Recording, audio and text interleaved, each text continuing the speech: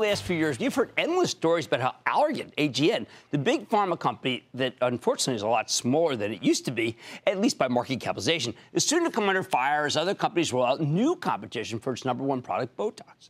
Well, last week, those predictions came true when Evolus, a tiny, relatively unknown company, got FDA approval for Jeuveau, which they describe as a drop-in replacement. We're going to learn more about that for a second for Botox, meaning doctors can easily swap out one anti-wrinkle drug for the other. Now, ever since the FDA rendered its judgment on Friday, Evolus' stock has been flying from $16 last Thursday to nearly $29 today. I'm wary of chasing anything that's had such a monster move, but this one definitely merits closer inspection. So let's check in with David Moatazedi. He is the president and CEO of Evolus, who used to run Allergan's U.S. medical aesthetics division. Learn more about his company and how it's doing with this new drug. Mr. Moatazedi, welcome to Mad Money. Good to see you, sir. Great. All right, how are you? Good to see you. All right, this is exciting times for your company.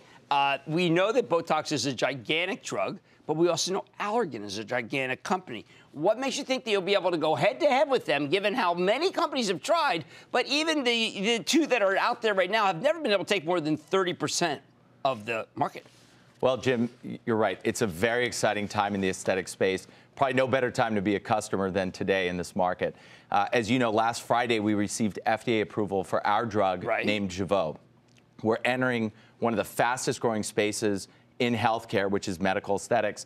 And Jeuveau is the first product to get approved in this category in nearly a decade. Yeah, but Allergan spends $1 billion to promote Botox, and they've got it kind of like Kleenex. And Xeomin and Dysport have done huge price discounts, and they still haven't been able to take that much share from Botox. How do you go up against a juggernaut? That's right. Well, look, this product and the company was designed from the outset to compete against the market leader. Okay. And I'll tell you why. First, we conducted the trials with Jeuveau head-to-head versus Botox. Matter of fact, we conducted the largest head-to-head studies, which were phase 3 studies in Europe and Canada, comparing Jeuveau directly to Botox Cosmetic over 5 months. We'll release those results in the second quarter of this year before we launch. The second thing is, we're a different type of aesthetic company. We're the first neurotoxin to enter that's aesthetic only. That means we're free from all government restrictions and government reimbursement. And that, we believe, as we commercialize our product, will be different. People know that. It's all private. But now, are you going to have a label that makes a comparison against Botox when this comes out? Yeah, so in the FDA's eyes, any differentiation in the label is difficult to do. Right. However, being able to promote data that shows head-to-head results is exactly what we've heard from doctors differentiates us versus those other products you mentioned that entered the U.S. market. We believe that a combination of that data, as well as our focus on differentiating the brand. This product was built from the ground up around a new target segment, which is the millennial population.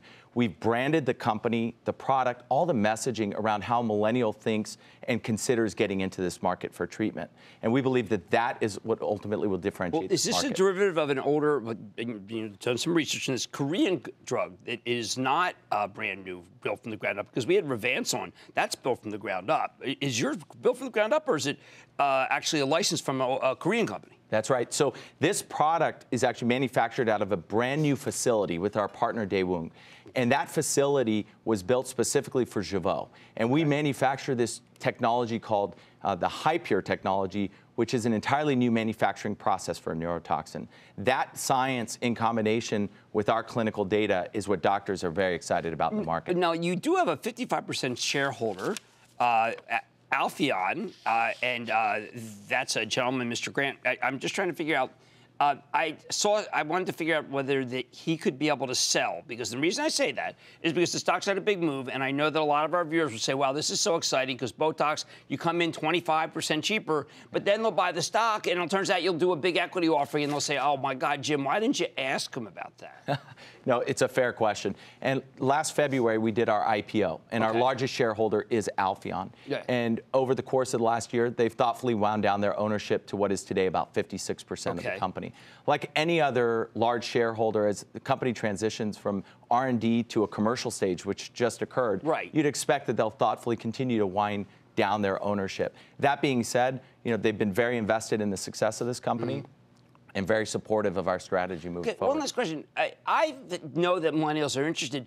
Are you going to do a big social media campaign? Because that's what I think could get it from the ground up. Yes. So we've built an entirely new platform that powers this company. If you were to walk around our hallways as an example, we went to the Bay Area and to companies like Microsoft and Google and hired tech talent with no healthcare experience to create an entirely new digital platform that powers our company. That in combination with all the branding we believe in the digital space will launch a new product that targets that young segment. In the end, this aesthetic market is being fueled by the millennial growth. I agree. And so clearly there's an opportunity for us. No, I think there's room for everybody here. But I would encourage you to be able to come in and make it so that, look, if it's very expensive for private pay. So anything that makes it come down will make the millennials very interested. Okay, that's David Moatazedi, is president and CEO of Evolus. Okay, now the stock has just almost doubled, so be careful. Mad Money's back after the break. Booyah! Jim Cramer here from Mad Money. Thanks for watching CNBC on YouTube. Click here to subscribe and get the jump on my exclusives with CEOs, plus market news, investing advice, and a whole lot more.